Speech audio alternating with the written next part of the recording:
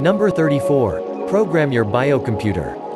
If you're a regular consumer of the major news programs, you belong to a very persuasive and hypnotic cult. You need to be deprogrammed. Start by altering how you listen to electronic radio gossip, the news, and shock and schlock TV shows. Program out all the negative, cynical, and skeptical thoughts that you now allow to flow into your mind unchecked when you hear the news. Headless woman found in topless bar. That was an actual headline in a daily New York City newspaper.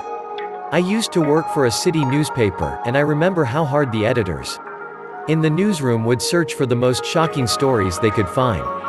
The news is not the news. It is the bad news. It is deliberate shock. The more you accept it as the news, the more you believe that that's the way it is, and the more fearful and cynical you will become. If we realized exactly how much vulgar, pessimistic, and manipulative negativity was deliberately packed into every daily newspaper and most television shows and Hollywood movies, we would resist the temptation to flood our brains with their garbage. Most of us are more particular about what we put in our automobile's gas tank than we are about what we put in our own brain every night.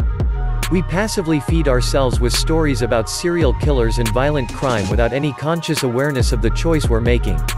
How do we change it? By worrying about it? No. Rather than fretting about crime and apathy and whatever you wish would change in the world. It's often very motivational to heed the words of Gandhi, who said, "You must be the change you wish to see."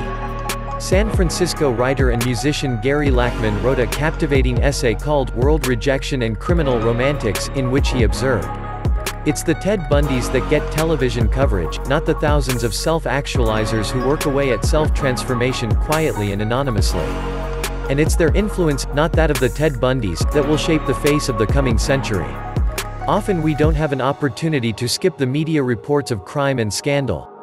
So it's important that we listen in a way that always programs out the effect.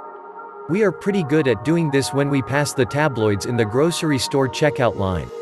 We smile at them even before reading that aliens are living in the White House.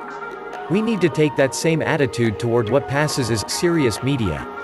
Once you've gotten good at factoring out the negative aspects of the media today, take it a step further, make your own news.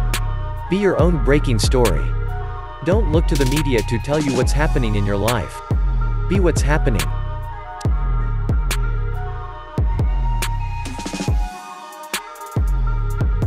Thanks for watching.